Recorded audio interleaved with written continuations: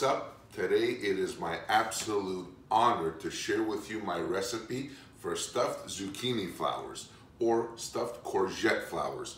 It is a truly timeless and traditional Greek recipe. It's not available all the time for obvious reasons. The flowers are kind of, or actually not kind of, very seasonal, but it is absolutely fantastic. And today I'm going to show you how to do this in the traditional way, which is ground beef, rice, and a whole bunch of herbs and aromatics. So let's get right to it. Preheat your oven, 400 degrees Fahrenheit or about 200 degrees Celsius, and get that off and preheating. Next thing, all you're going to do really is just combine the ingredients for that authentic Greek flavor. Here I've got a bowl with half a pound of lean ground beef. Feel free to use lean ground lamb, chicken, turkey, you can use it, but I mean but basically it's beef or lamb. And to this, I'm gonna take, in my case, I'm gonna do 2 onions that I'm gonna chop. All right, and now that's our onion chopped. Just gonna add it to our ground beef and continue on. Now, next thing to go in here is a little bit of salt. You can go generous on the salt, which is fine because it'll hold up, and there's actually quite a bit of filling. And a little bit of fresh cracked black pepper will go into this as well. Next thing is where all our flavor comes from. These herbs are from my garden. They may look a little ratty, but you know what? That's fine. So just finely chop some dill. And when I mean some, there is no real measure of this. So you're probably looking at a small handful of dill. That will go in there, and I'll just throw this in there. I'm gonna do a small handful of my parsley. And again, same deal, no real measure, just work it out and just finely chop it. And this is your whole kind of flavor profile or your flavor base. And look at this. Look at the color. Beautiful green summer colors. Actually, you can do this any time of year. That's totally cool. Let me move that out of the way.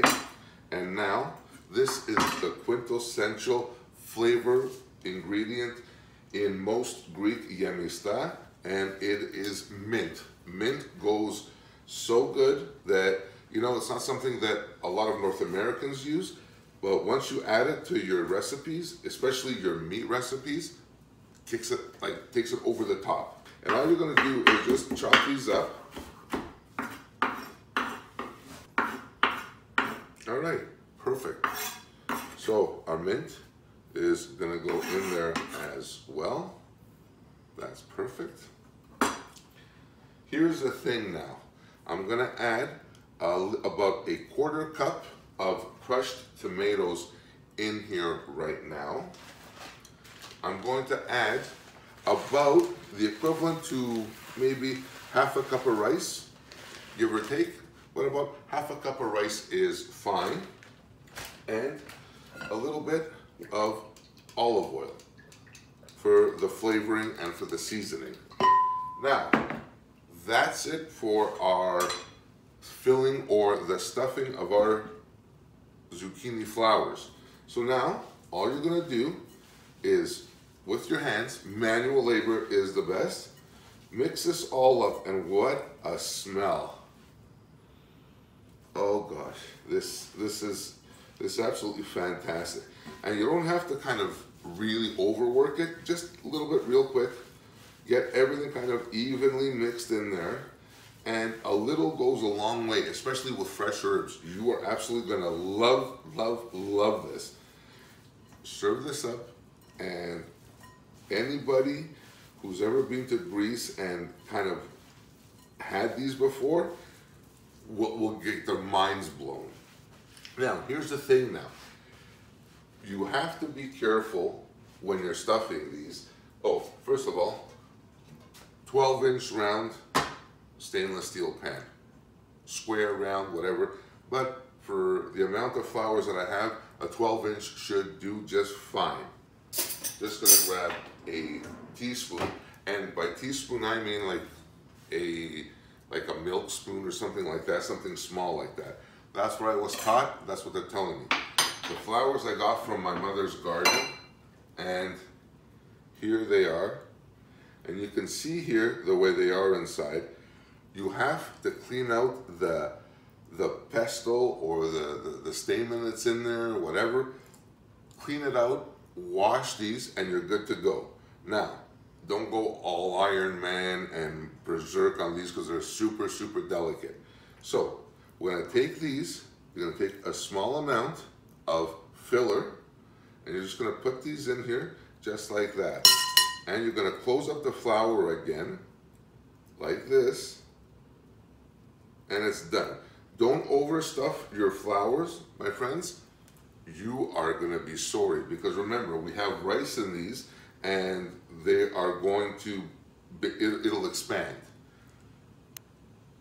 But you just fold them over like this, and you continue on all around the pan.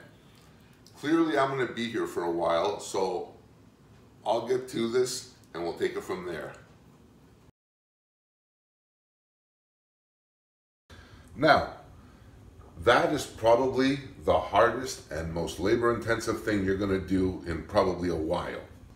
Now, in order for the rice to get done and cook and the meat, the ground beef, to basically cook, you're gonna need some kind of a liquid. And for this, I am gonna be using about 1 cup of crushed tomatoes and 1 cup or so of water.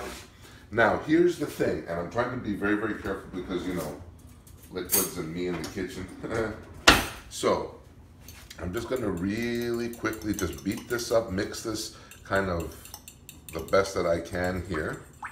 And what I'm going to do is literally pour this all over my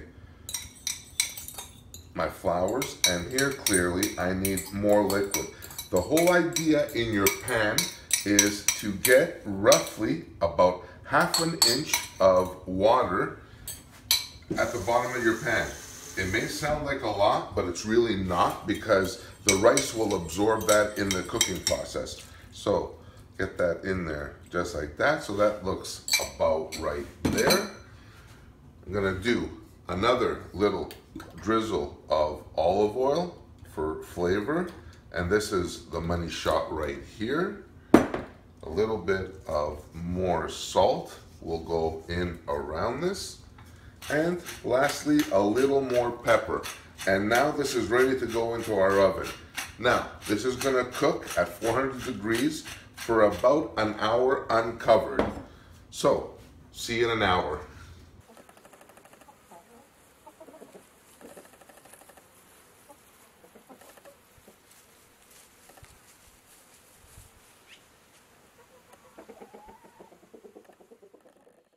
All right, so it's been in the oven for an hour, and I took it out and I let it sit for about 10-15 minutes now or so to just let everything kind of reconstitute.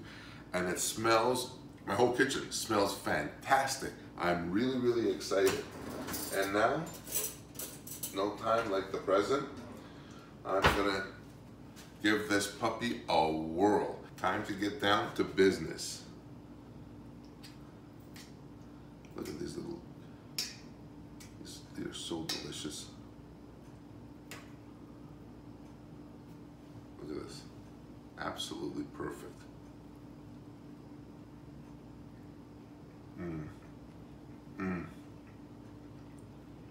Oh my God, this is right out of my mother's house as a kid growing up in the summers. You know, they'd have a little vegetable garden and she'd pick the flowers from the zucchini, and it's exactly what I remember, and it's exactly what I love. My friends, definitely do try this. This is a recipe that, you know what, it won't come along very often, but when it does, believe me, your train pulled in. So that's it for this episode on my Greek-style stuffed zucchini flowers, or kolokytholuluda yemista, or courgettes or courgette flowers stuffed. I hope you enjoyed this episode. Thank you so much for watching. Please smash that like button. I hope you like this.